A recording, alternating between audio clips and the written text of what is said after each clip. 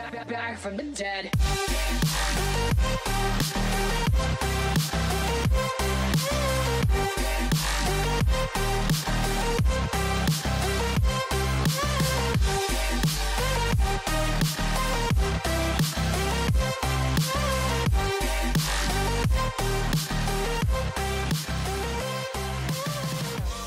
Ladies and gentlemen, you're all invited to go fucking mental on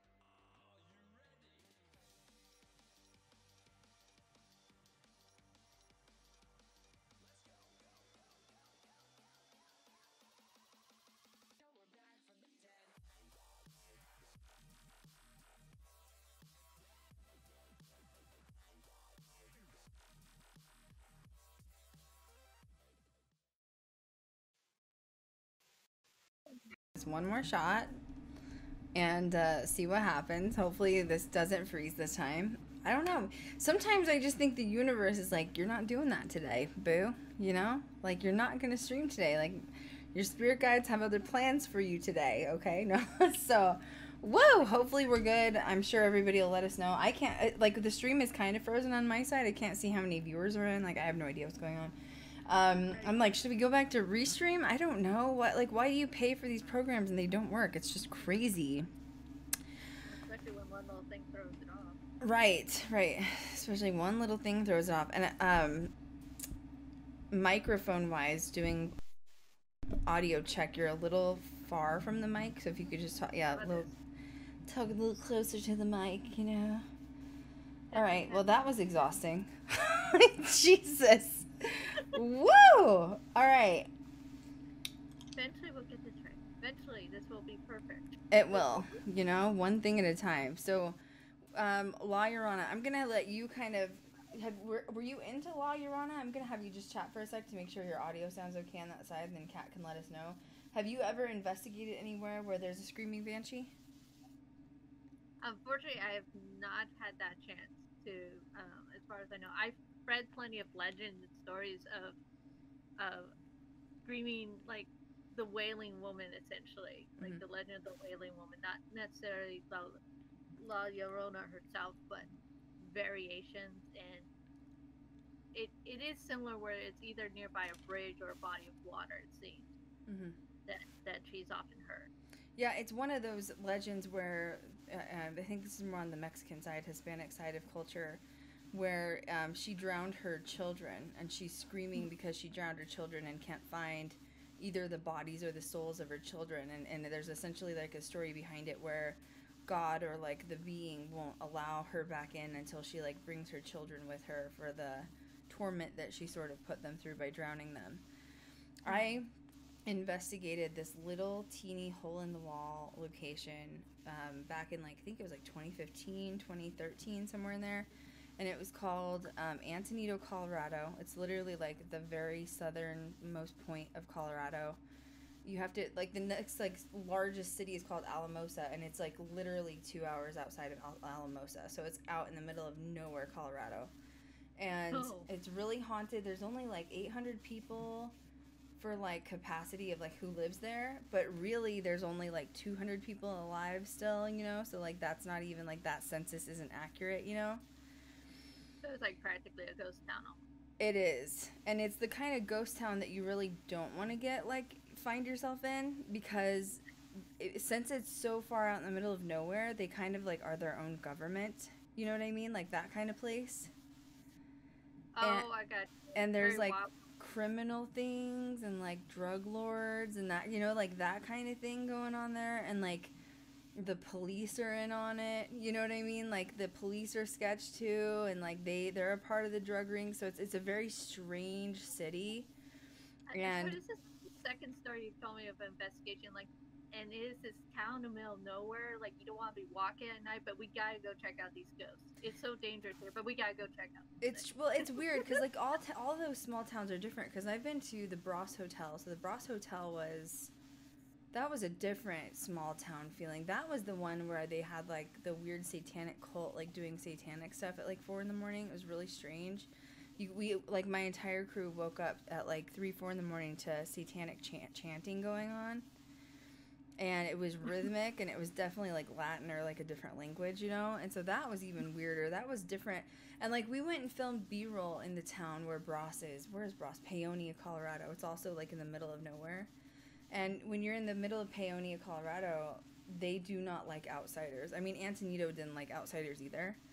Mm-hmm. But, like, you walk in wearing all black, like, the witchy vibe, like, gothic vibe, and they're like, ooh, they're from, like, the modern world. It, like, literally feels like you stepped through a portal. You know what I mean? Have you ever been somewhere like that, Elfie? Like, you've got to know what I'm talking about. Yeah, no, I've been to, like, I don't think I've quite gotten to that level, but I've been to places where it's, like, small towns, middle of nowhere, countrysides, where it's one of those, like, everyone knows everyone, so they will know you're from out of town, and if you look remotely fringe or, like, dress slightly out there, you will stick out like a sore thumb, and most likely than not, they're like, yeah, no, you're not from around here. Right, and then they're like, where are you from? And like, yeah, when we went and filmed in Paonia, this is a good topic to tie into this, because honestly, like, all that weird, like, local lore goes with all of this. But when we were in Paonia, that one is kind of like, I mean, if you know, like, anywhere in Colorado, it's sort of like near Aspen, but it's like it's off to the side of Aspen. Like, Aspen's the closest, which is the total opposite, right? Because Aspen's like money and celebrities and, like, you know, like big $1 million houses, and then you have Paonia that's like culty, you know, like there's cults there and like really creepy stuff, but like it's more farming. And then you have Antonito, where it's more of like a drug run town. And the thing with Antonito that was strange was, so we get there, and the innkeeper of this location was like, just make sure, like, you bring all of your film equipment in, don't leave anything valuable in the car, because there's a chance that your car will get broken into overnight. Oh, geez, it sounds almost like you turn around and suddenly your car's on cinder blocks. And I was like, oh, that's great. Like, I feel really safe. She's like, well, one of two things will happen. Either they'll break in your car, or they'll be too scared to do it because they know, like, you're from the outside, and like they don't want you reporting what goes on here. You know what I mean? Mm-hmm. And luckily, nobody messed with the vehicle, thank God. But yeah, it was really strange. And so we talked with the innkeeper, who the location was like very haunted. It's that was called the River's Inn, and it was like really old mansion, beautiful, haunted, like lots of deaths surrounding the whole area, a lot of mysterious deaths in the area. But in that same pilot that's online, the innkeeper was like, you need to go talk to the woman that runs the train station. So I ran down there and did an interview with her really quick, which is on that pilot. And she's like, oh, yeah, no, ghosts aren't the only thing we have here. We have Bigfoot. We have hellhounds. We have a UFO watchtower that was put here by the U.S. military. Oh, and if you go down the road just a little ways to the waterway, that's where the La Llorona lives. And I was like, cool. What else do you have here? Like, you have literally everything in one place. You know what I mean? So it does make you wonder if those locations have, like, portals.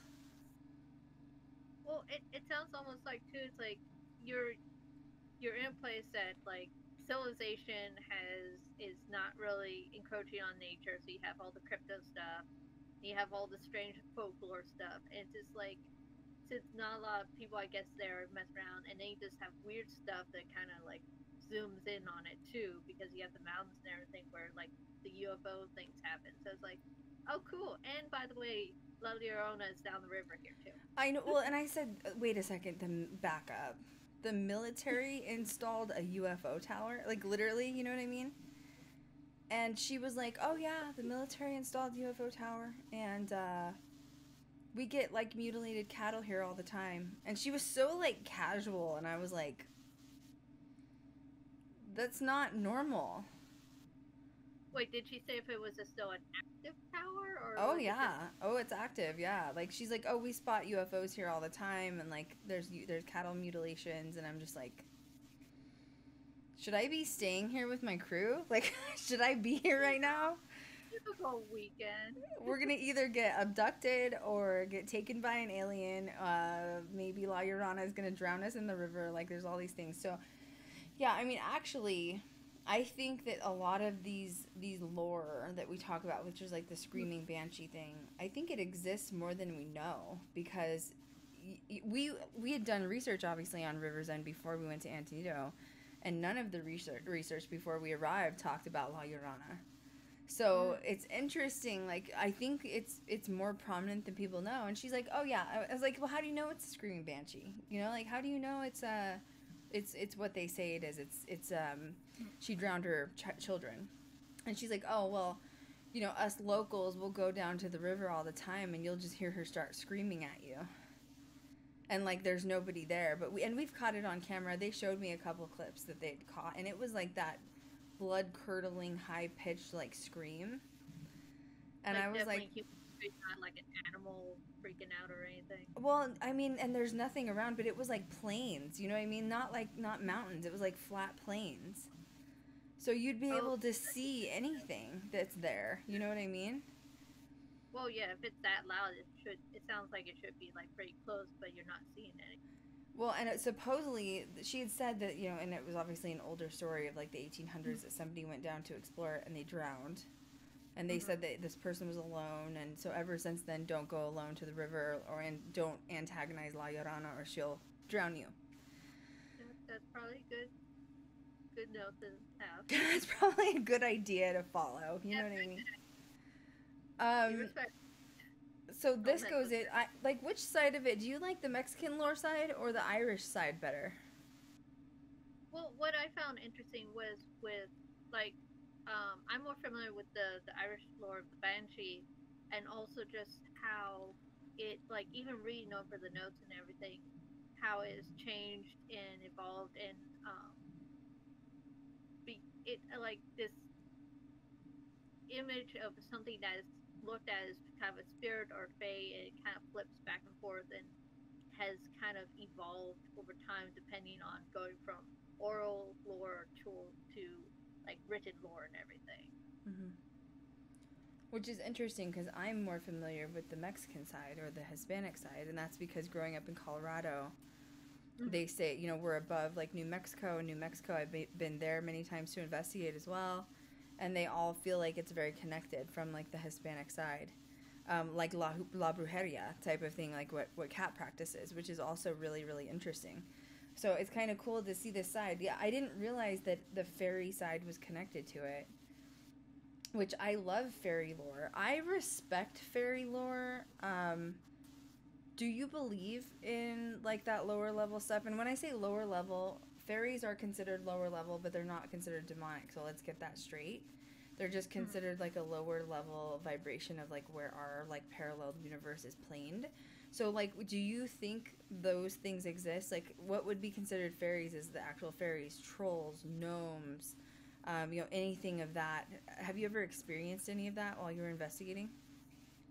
Well, not while I was investigating, but I have um, tried to work with like the local, like the um, land spirits or local fae of the area and everything, like kind of giving offerings and whatnot. And this is what I find interesting is oftentimes it feels like some stores kind of took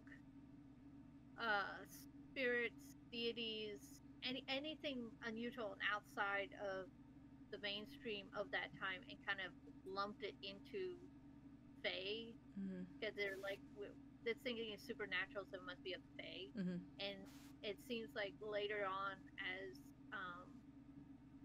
folklorists and researchers have tried to kind of pick it away and try to find the actual like, was this is this actually a fae or is this a land spirit or actually an old god? Because a lot of times, especially with the Irish folklore, a lot of these might have been ancient deities Mm-hmm. of the land that just either would become demonized or reduced to a just a fairy or a spirit. Mm-hmm. because they couldn't entirely get rid of it because of it how ingrained it was in the area. So I respect it. I've had friends that really are into like the Fae thing, and they like it's about. I mean, I guess if you're like incorporating like witchcraft or spell work with it, it would be very much connected to like green witch work, or like being an earth witch type of thing. And you can give thanks to them or summon them in for protection for your house. But the problem is that you have to give them offerings. So there's ways of doing that. You can plant flowers, take care of the flowers. You can Kat, can you take care of that person on the mod and get rid of them? You can offer them coins. You can put coins in the ground. You can you can give offerings to all of these different kind of things. And I always get scared because I get busy with my schedule, and they say that sort of if you don't like give the offerings to the Fae after you've summoned them in or brought them in, that's when they can get mad or they become tricksters and like turn on you. You've heard that kind of lore, right, Elfie? Yeah, one of the things like I've done before for myself is usually um, one of the things you can do is like if you have a backyard, you can leave a area of it for just kind of like go wild, like wildflower stuff. Like basically, not not interfere with that part of nature. You, like you said, you can plant flowers and such, and basically the idea of caring for the earth and showing respect for it.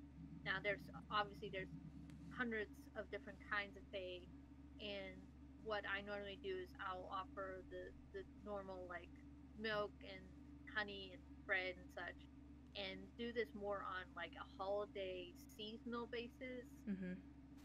to show respect and everything. And one of the things that sometimes some lords talk about is you want to give offerings, but you don't necessarily want to say this is a gift or something like that. But it's like you give out food, but you don't tell them that, hey, I'm giving you food or something like that.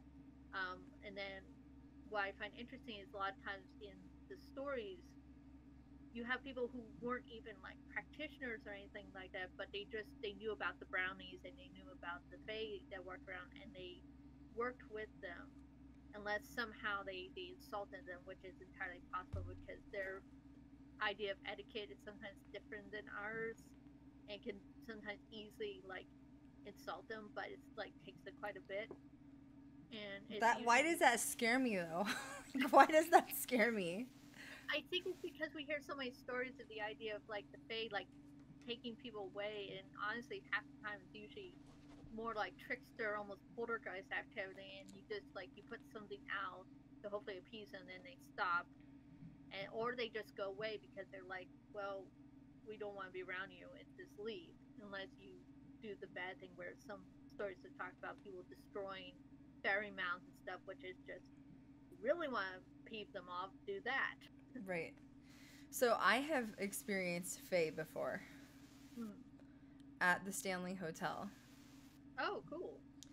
Yeah, so the Stanley Hotel sits on top of tons of like bedrock, and that includes like quartz. So, I mean, as if it's not just bad enough haunted as it is, now you have a plethora of electromagnetic fields sitting underneath it, just waiting to become a magnet for anything. Mm-hmm. And so there's different buildings. Obviously, you have like the main Stanley Hotel, you have the concert hall, you have the Manor House. There's a ton. There's the Presidential Suite. Like there's tons of different locations, obviously, like on the property.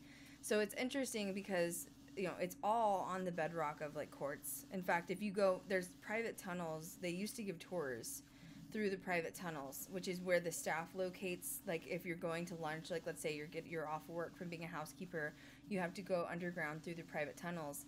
And when they used to give tours, I don't know if they do anymore, you can go walk through those tunnels and you actually can see the quartz. Like you can see, it's like, literally, it's not a joke. Like it exists. But, unfortunately, in all of the locations, sometimes you're going to get the wrong people involved that are coming to stay at the Stanley Hotel. And then they're going to start summoning things in. They're going to practice Wicca, black magic, Fey magic. So people started coming in and summoning things in the Stanley Hotel because it's so powerful. So you have like the typical atypical energies that are already there. You have energies that I think just come in via passing. There's probably portals, but now you have people that have summoned things in. So there was this one time I was investigating at the concert hall of the Stanley Hotel, and I've talked about it before. But my friend Callie at the time was the paranormal investigator. What did they call her? Residential paranormal investigator. She actually got paid to just like be the Can you imagine? What a job! Yeah, like what a job. So she was always doing events, and obviously I had my time with Paranormal Challenge, and I went up to see her constantly because she had just free access to the whole hotel all the time. And we were investigating the concert hall one night, and a troll manifested. And of course it's dark, so it's already dark, but now you're seeing the outline of this thing, and it really kind of messes with your brain, because in a way we have been trained to not believe in that stuff. Like, we've been taught that that's like fairy tales and like children's books, you know what I mean?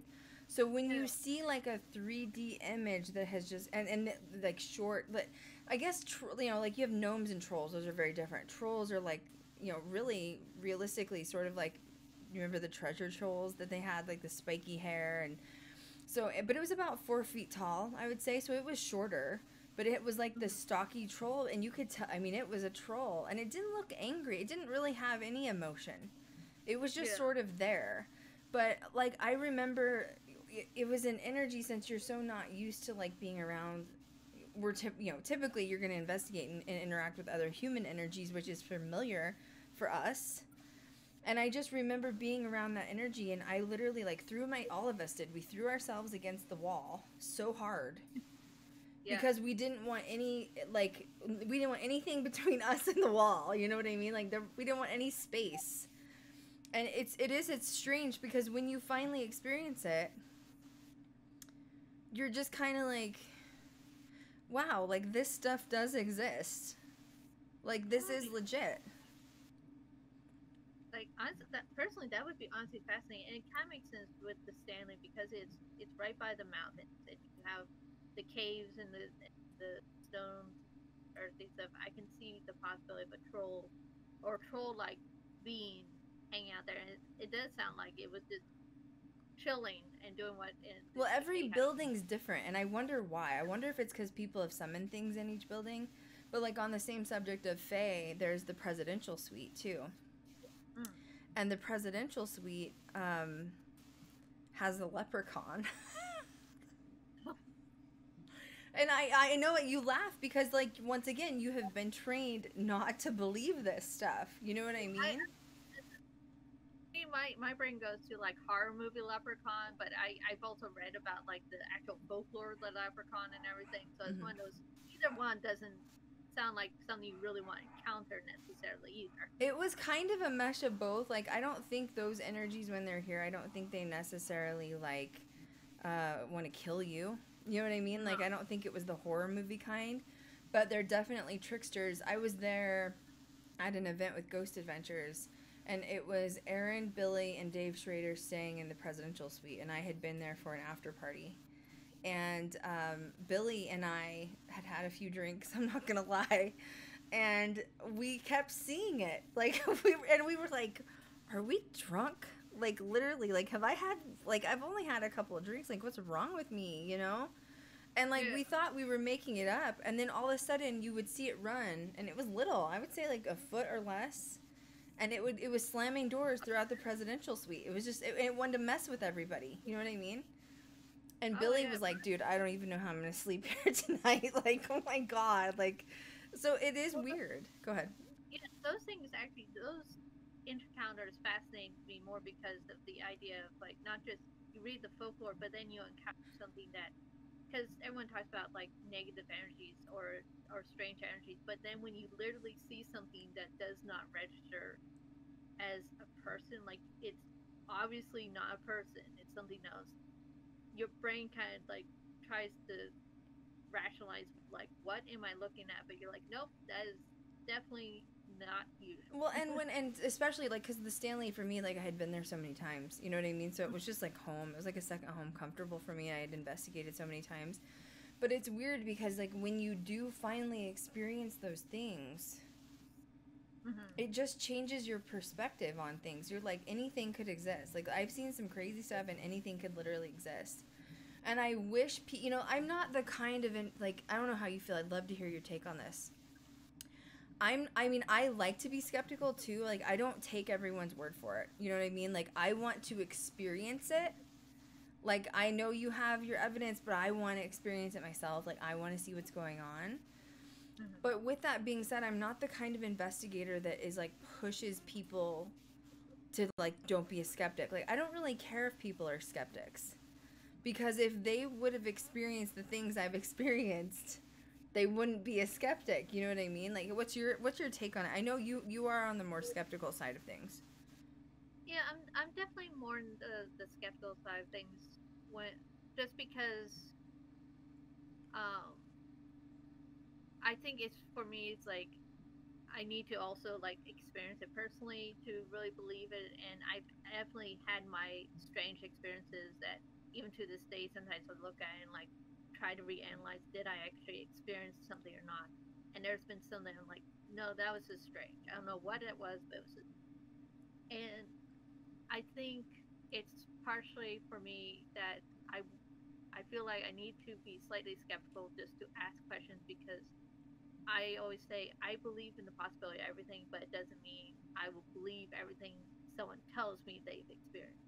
I'll will like hear them, but if they want, do they want my personal thoughts or do they want to just tell me their experience? Mm-hmm. Another thing too, though, I like to personally interpret things on my own. Mm-hmm. I don't know how you feel about that. I like Like to like oh, for example, you and I make fun of it all the time. We're talking crap about I love Zach and his show. Obviously he's successful, you know what I mean? But like it's not always demons. Like, but that's his gig, that's his show, that's his series, that's he presents things on the dark side. He has to show the side of paranormal that's the dark side. Like, that's what he's supposed to do. Like, that's his job. But Elfie and I will be on the phone talking and chatting, and we're like, but it's not a demon, Like, I want to be there and experience it myself.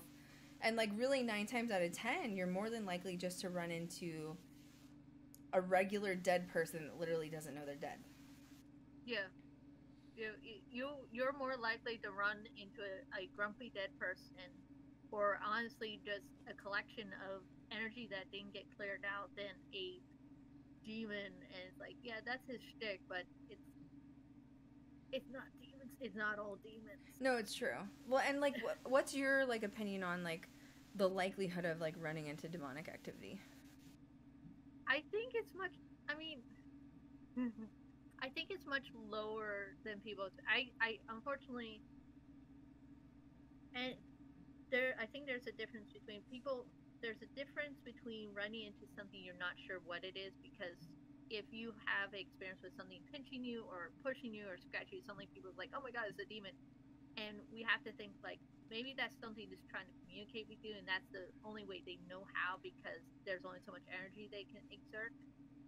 Not everything acting out means it's demonic, I agree, like, 4,000%. but because we think, oh my god, it did something to me, it must be a demon. It's like, no, it's not a demon. It's not. Mm-hmm. No, It's I agree. And that's the narrative that we want to change, because it's not always dark. But, like, I will tell you this. I've been doing interviews all week to bring on a new crew. Like, we've been doing interviews, Kat and I, all week, and it's a nightmare. I'm just to be honest. Like, it's so not fun. And, like, one of the questions I always ask people is, can you be alone in an asylum by yourself? Because, it's part of the job description as a ghost hunter, I don't even have to ask Elfie that. Like, I know she's fine, Yeah, like, she's, like, excited, Yeah, well, and me too. Like, if we're in a big location, we have to split up. There's nothing we can do about it. We have to get footage, you know what I mean? But these people are like, oh, no, I've watched Ghost Adventures, and I think it's mean what Zach does to Aaron, and he makes him go in alone, and I'm scared if I go into asylum, I'm going to run into a demon. And I'm like, that's what the media's done to people. That is what Hollywood's done to people, is they are training investigators that, like Elfie said, if you get scratched or hurt, is it demonic? I'd say like 80 to 90% it's not demonic, is my opinion. I And mean, and it's more shocking to me when someone has a actual physical interaction with something than than anything else, because like I feel like that probably takes a great exertion of energy for anything to poke you, scratch you, bite you. I mean, and it's like I don't think that's no. and that's Jack said if a person was a butthole in life, they could be a butthole in death. 100%. Yeah, absolutely. Well, and once again, if you're in their house and like they think they've been owning that house, they're stuck in a time warp of when they died, like in the 1960s. Like why they're thinking, why are you in my space? Why the hell are you here? Like you, and then you get ghost hunters that are like demanding answers. And then the ghost is like, you're in my house demanding answers from me? What would you do if it was your house?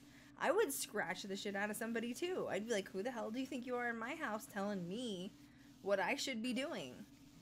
And I just don't think people realize that's like the real side of it. That's the real side of it. Oh yeah. I think half the time we're encountering these grumpy people who are like, what are you doing here and why you asked me for the 10,000th time how I died?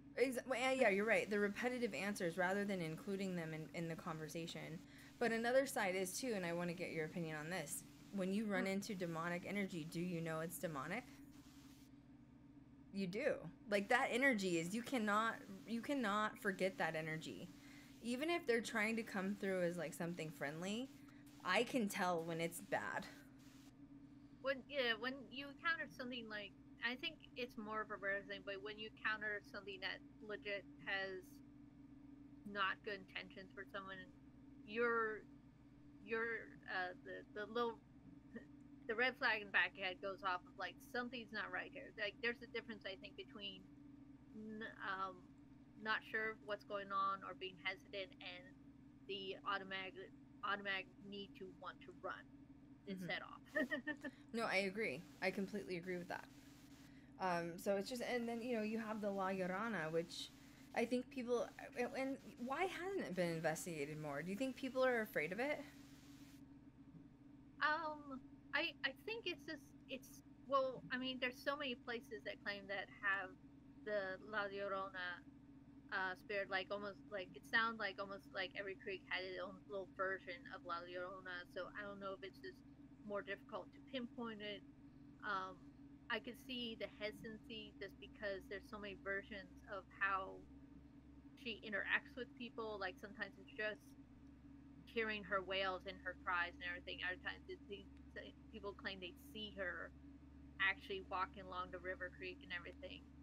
And some stories seem to evolve her into like almost like a boogeyman. Like unfortunately now pop culture has turned more into a boogeyman of be careful, she might steal your children if you anger her and counter her, which the earlier stories don't seem to be like that. Well, she's also been kind of interpreted now into like a witch where she can like harm you with black magic. And that wasn't how it really was in the beginning. And I'm like, so it just makes you wonder if it's the society creating lore of fear around it. And it makes you wonder if you just went down there to communicate with her like a normal person and be like, I'm so sorry that you've passed, and like do the communication rather than just get scared of the screams. Would you be helping that energy rather than just leaving it and running away from it like everyone else?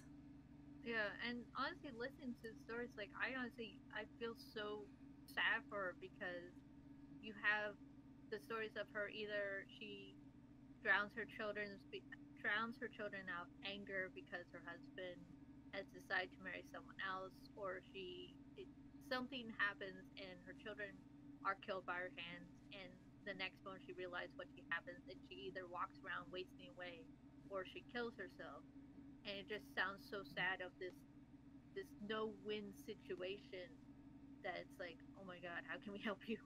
Well, in verbatim, it's exactly. How can we help you? This is sad. Like, I mean, I believe in curses, but I also don't believe something can hurt you unless it's harmed you first. That's very much like a Wiccan way of thinking, a witchcraft way of thinking. But literally verbatim, Kat found this. It says, she killed herself on her way to heaven. God stopped her and said he would not let her in until she found her children because she drowned them in the river. Her children, however, were already in heaven, so she was sentenced to search for them indefinitely for eternity. as punishment for her cruel actions. Yeah. It's And sad. that is sad. I think that is more of a reworking of the original story and it's maybe this interpretation because society looks at that a mother should be nurturing and giving everything to their children. So the idea of a mother, for whatever reason, taking their life is society looks at that it should be eternal punishment. When Right. it's like we should look at why it happened, which is oftentimes because someone angered her, her husband betrayed her, her lover betrayed her. Betrayal starts it all. So that's an interesting interpretation, and I agree with that. So you're saying, essentially, God sends her back, says you can't come cross over to heaven. But now she's like down here screaming, crying, looking for her children. They're not here, obviously. And then now society has also shunned her. And now she's left there without any help, without anyone to communicate with her. Just because they're in fear of the screams and now in fear of the lore. And, I love lore. I love all lore because I really believe I had a past life with Atlantis. I'm very connected with Atlantis and even Lemuria and all the crystals that are associated with it and whatnot. But I do wonder if you put a woman's touch on like an investigation of La Llorona, how that could change people's outer interpretations of it. Rather than like us going, and once again, it's because the paranormal industry has been so lopsided with 95% men. You haven't had a female's empathetic touch on these stories. So far, the only side we have seen, God love him, is Zach's masculine, I'm a tough guy with greasy hair and biceps, and I'm going to take a demon down with my shoulder. I'm going to do a shoulder check. You know what I mean? So you haven't had the feminist touch of like, oh my God, let me help you. Like, how can I help you? Like, and I'm not saying we cross people over. That's a whole nother gig we don't do, and I don't ever claim to do that. But like, how can we listen to your story? And it's sort of like when we did the pilot. In the pilot, we talk about this, and I thought we were going to end up connecting with Native American spirits, and we ended up connecting with miners that had died. And Kat and I are in bed. Like the location we were staying at was very small, so Kat and I shared a bedroom, and you could hear the bed shaking like every 15 minutes, and we were taking turns sleeping for like 30-minute intervals. And it like the energy, the only way I can describe is it felt like there was like 30 people came in the room to see what we were about. And then one of us would recite the St. Michael prayer while the other one slept. And then it felt like the energies were gone. So it was almost like they were waiting for us to like help them see the light or their spirit guides or whatever, because all we were doing was trying to sleep. You know what I mean? Like, I just wanted to get some sleep. I'm really proud. And so, but once again, that's putting that feminism touch of like rather being in fear. Oh my God, this is so sad. How can I help you? Yeah. Oh, it's trying to have a better understanding because like the stories talk about how I don't know she gets villainized almost, and because of the what she does to the children and everything, but they almost forget like why it happened, and it's not to justify the reasons for the actions, but to empathize with her and understand where she was coming from with it. And I know a lot of it is a cautionary tale of not to. Well, it's true. What if she had a miscarriage? What if I'm just saying? What if she had a stillbirth? What if it wasn't even a drowning and like the interpretation's been twisted? What if she had postpartum depression and killed herself? You know, like literally, like you have to dig this apart on a human level, not on a fear level, and assume she's just a demon. Well, yeah, I mean, you even talks about sort of where she does the act, and then like moments later, she like almost comes out of whatever moment of anger, and she realizes, what have I done? And tries to save them or tries to pull them out of the water and to light and everything. And she just like is immediately regretful of what happened. Well, and mental health. Who knows what kind of mental health state she was in?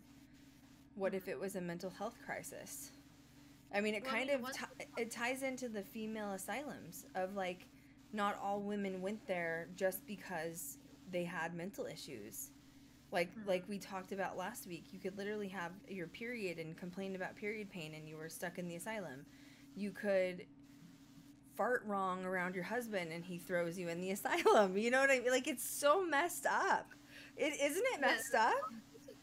Well, there was a long list of these hysteric things. Look at them now. It's like, wait, these were like considered legit reasons, and now most of these are looked at as these are outpatient or manageable illnesses that people can work through. In fact, back then they're like, oh my goodness, we don't know what to do with you. We don't want to deal with it. We're just going to put you over here. Oh, you're LGBTQ? We have to put you through a lobotomy first. What? That's a little extreme. Jesus, take the wheel. My God.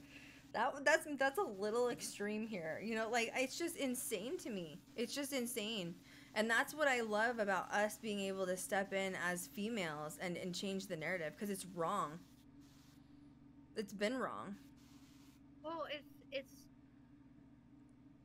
trying to rehumanize the stories, because what I enjoy with folklore and these legends is that a lot of it is evolution of oral tales, and you have various cultures attaching their stories onto it, but there's always some sort of kernel truth. There's it started somewhere. Mm-hmm. There was some origin of it, and it's trying to dig in, trying to find where that origin was and why it started, and then grew from there. Mm-hmm.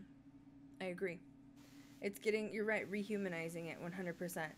And even, especially with the women, since it's Women Month, and I'm really proud of all the streams we've done this month, it's also just, you know, taking your power back as a female, because I really do feel like, including La Llorona, you know, for a long time, why are these locations so haunted? Because women were treated like property. They weren't treated like humans. We were not humanized. And why? Makes no sense. You know, it's just, it's crazy.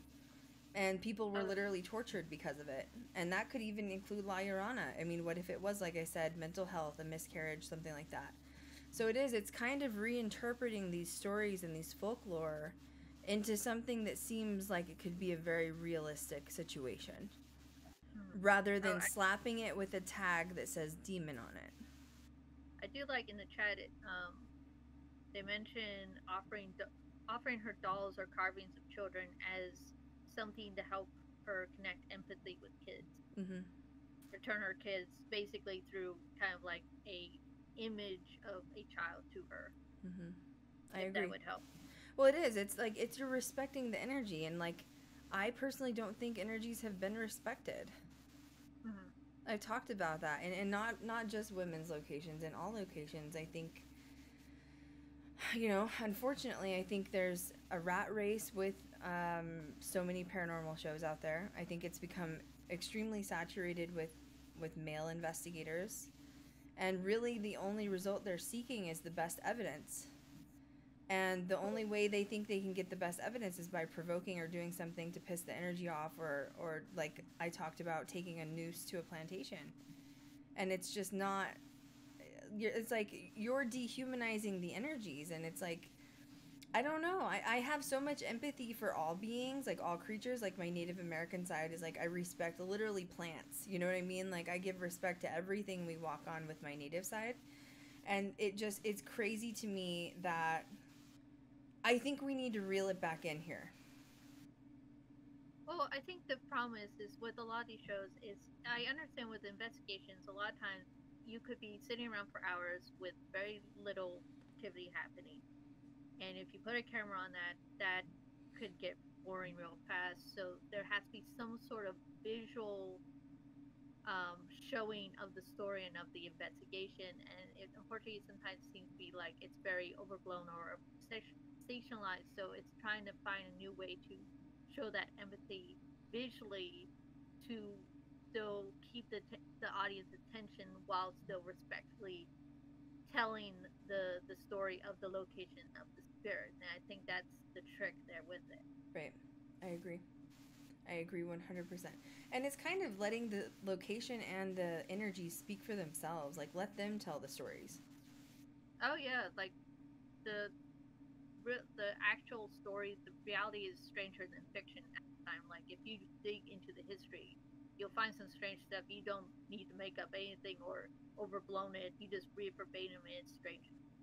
Well, I agree, and like the one locations that make me the most upset is some of the groups that have gone to asylums for veterans, and I just think it hasn't been done right. It hasn't been done well, and it's not fair to sort of make a mockery out of these veterans that have served our country, and try to say there's a demon in here, like abusing all the other veterans. We got to find the demon and pull it out of here.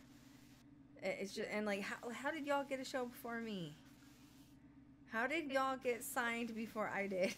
Jesus, it's just, it's crazy that, like, what they allow, and I guess that's just the Hollywood side of it. But you're right, you go to these locations and there's already energy and EMFs and you're connecting. You don't need to fake it. You don't need to make it dramatic. You don't need to disrespect the land energy or the entities because they're already there ready to communicate. It's almost like, but you're not listening. You're making your own narrative and you're not listening, Yeah, I don't think it's not even a matter of like, I don't mind like when I see some of them when they do reenactments, like when they're telling the story and you see the reenactment, though sometimes they do get a little cheesy with the reenactments, they go a little overboard with it. So I don't know if it's just the idea that it has to be big and flashy in face. It's like it doesn't have to be like that to still be entertaining while still also being informative. And I think that's where the balance needs to be reset almost. Well, I also think that just, with my experience with Chanel and Kat, like being on set, like it just does make you wonder if women have a little bit more of sensitivity of being in tune with the other side. Because we did capture some good evidence. Like we got some good stuff while we were there. And so I'm excited for the future. I'm very excited for the future. I think some of it is also probably patience because it takes time. I think with investigation, it does take time unless you have a place that's really just popping right from the get-go. You have to have patience and let it come to you almost. And maybe that doesn't happen enough. Like you go in and you investigate for a few hours and it's like, why isn't something happening like right now? It's like, that's not how it works. You have to give it time. I agree. And maybe we have a little more patience. Right, I agree. Except when we were at our last location, man, it just like we weren't ready and it was unfolding and we were like, get the cameras, oh my god, like we're not ready. That's a rare right there. That's a rare moment. And oh man, I mean, I don't know, I've had some pretty good investigations. Maybe it's locations that I pick, but yeah, I mean, I think people's houses are a little bit different when you're doing like a personal location. Because the energies are really attached to the people, and then like for safety purposes, obviously you ask the family to like leave for the evening or whatever. I always feel really guilty doing personal locations because I'm always like, do you want me to sage afterwards? Because like investigating can be kind of dangerous in your own house. So I feel a very big sense of responsibility when it's like a personal location like that rather than like a big location where they're just sort of used to it. But then even on the flip side, you look at somewhere like, what's it called? Lizzie Borden, and I think it's just been killed and overdone. Oh, there's too many people going through there. Well, I think they're disrespecting the energies, and I think, there was a psychic that accused the dad of molesting her or whatever, and that wasn't something that they captured on evidence. It was all through the psychic, and like, I'm not saying the psychic's discredited, but I just think that you shouldn't be accusing an energy unless they're here to represent themselves of something like that. Like, that's some serious... She's like, oh, like, I'm a psychic. Like, I just was in tune to it. But it seemed like after that, all the energy in the Lizzie Borden house went really dark. Like, they got really angry and everything got really dark. And it could be one of two reasons. Either because they didn't want people to know that there was some sort of a molestation thing happening, or because they're upset that they were being accused of such a heinous act. But once again, they're not here to represent themselves. So I feel like you need to listen to the story of what the energies have to say. I think with that, there's a difference to me when psychics can present like what their opinions of this is what I'm picking up, this is what I'm getting. But if they're presenting like this happened and there is no evidence to it, there's no records of this happening, or any stories or anything, but they're presented this way. It unfortunately, I think it paints people's minds of what they now expect. So when you have somebody come and go, this is what happened, and there's no evidence to it, now some people think, oh, this must have been happening for things, but there's nothing other than the psychics. Exactly. How do we back this up? Literally, there's nothing in the books about it. And I don't agree with that either. I don't agree with accusing an energy of something like that, any sort of heinous act, unless the energy is the one that came through and said it through a spirit box or an EVP, you know? Well, I mean, like, unless the psychic said, I think this might have happened, and then later on they found, like, evidence going, yep, according to these records or this journal or something, there's a possibility that there is truth to this, then there's something there. But if it's just simply one person's opinion of, I'm picking this up, that's like, we'll put it aside, but don't use that as absolute evidence. Well, it's dangerous, I think, for the energies involved. Because I think, like, with Lizzie Borden, what happened was everybody went in and started doing seances, Ouija board sessions, accusing the father and the stepmom of rape or whatever. And then all of a sudden, all this dark stuff started happening in the Borden house. And now they're selling it again, which tells you they're struggling with what they did to the energies. Mm-hmm. And it's just, I don't know, I just think, like, I know they're dead, man. If you're running a B&B or a location where you're making off with money from these energies, respect the damn energies. You know what I mean? Like, they were human once too. And I'm really disappointed to see across the board that hasn't been the case. And that includes Bobby Mackey's. Like, I really think Wanda got sick from, Zach said, did you make a deal with the devil? Because she was allowing satanic groups to come in and do worship and do evocation and all that, summoning. And she ended up getting sick with this really terrible cancer, and she couldn't get rid of it, and she passed away. And then before that, you had Carl, the former innkeeper, who also died at Bobby Mackey's from, like, weird health, mysterious causes. So once again, like, there's dark stuff here, but let's not make it darker. Like, I remember Wanda, like, because I knew her personally, she said, Bobby Mackey's feels like there are energies in here that are going to war with other energies. So the gangster energies are at war with the demons, and then there's the prostitutes. And then there's the energies that are part of the slaughterhouse, and they're all at war with each other because they've been summoned into this location. And it's just, that is the money worth it? Like charging $800 a night to let a ghost hunting group come in and just do whatever they want with the place? And then you do pay the price, and now Wanda's gone, and it's sad. Yeah, and the problem I see with that is it's one of those where I don't mind if someone calls something up as long as you know how to clean it up and put it away. And I feel like that sounds more like events where people come in and they call up things, bring in things, but they don't necessarily know how to close the door or clean it up, or basically clean up after their own mess. And that's, I think, when you're leaving all that residue and crap around, that's when, like you said, the energies mix and it just gets nastier because you didn't clean up after yourself. You have a whole bunch of people coming in doing that and not being respectful or doing it properly. Well, properly is the word for it. Doing a seance is one thing, but I would never allow my crew to go into a location and summon in demonic activity, And there's some places I've seen that do not allow the use of Ouija boards, and even though it's like you can argue that with like EVPs, with voice recorders and just spirit communication generally, you can argue the two things, but I can understand why some places just put a no to Ouija boards. It's may not so much be the device itself, it's just the trouble that comes in with that, because too often than not, people who want to like bring out the Ouija board, they might not necessarily know how to open and close it properly, and they just don't want to clean up after that. I agree. But that can happen with all devices. I'm not afraid of Ouija boards. I think that fear is ridiculous, and I've talked about that before too. But you're right. You have people that have done things the wrong way and incorrectly. Because once again, no matter what you're doing, communicating with the dead, it's necromancy. And I don't think people realize that either. Well, I think when you're doing investigation, no matter what device, whether it's a old-fashioned CORMIER or a top-of-the-line electronic device, I think you should go in there, open like you're like opening like, hey, we're communicating, and then when you're done with the investigation, close down, say thank you, and properly close it like you would do with any communication, and that would probably lessen people's fear of attachments or things wandering, because you're making it very clear, we're done now, we're going home now. I agree 100% with that statement. And it's hard to find people that are on the same page when it's investigating.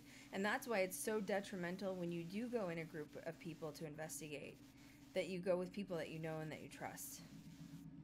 Because it can be unsafe. And that's why I quit Pilgrim, was because there was an unsafe situation being presented. And I believe in the other side. I believe in curses. I believe bad things can happen.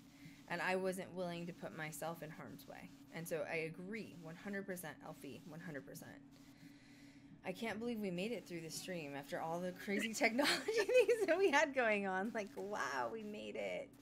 Elfie, thank you so much for being here. Next week we have Kat. I don't even know what topic. I think I need to get on. I need to get on social media management. I'm having some issues. I've been busy this week. I haven't even hardly been home. I have more work to do. But thank you, Elfie, so much for being here. I hope you have a lovely, lovely weekend, and we'll be chatting soon. And I'm going to let Elfie go. Bye, Elfie. We'll see you later. So, yeah, Elfie, yeah, sorry about the connection issues earlier. That was strange. I still don't really know how that happened. But anyway, everything's been really great. We're just working a lot, prepping for, you know, another pilot, sort of working with finding another person, seeing how that's going to go. And it's just been a lot of work. I know that I disappeared from social media this week, and you guys know when I'm gone from social media, something's going on behind the scenes. You know what I'm saying? I'm actually going to be going to the Haunted Museum tomorrow. I have some friends in town who are producers from Los Angeles who have not been to the Haunted Museum, so I'm actually going tomorrow. So that should be fun. I'll let you guys know about all of the new exhibits. Maybe Kat and I will sneak in a stream to just sort of chat and catch up on like Sunday or Monday, and I'll talk about new exhibits at the museum. And yeah, other than that, work. You know what I mean? I hope you guys had a lovely week. I hope you have a wonderful weekend. Please make sure you give our video a thumbs up. Please subscribe to our channel if you haven't already. Make sure you're always following us for social media updates on social media. And that's all I got. I'll let you guys know how the museum is tomorrow. We'll see you later, guys. Bye.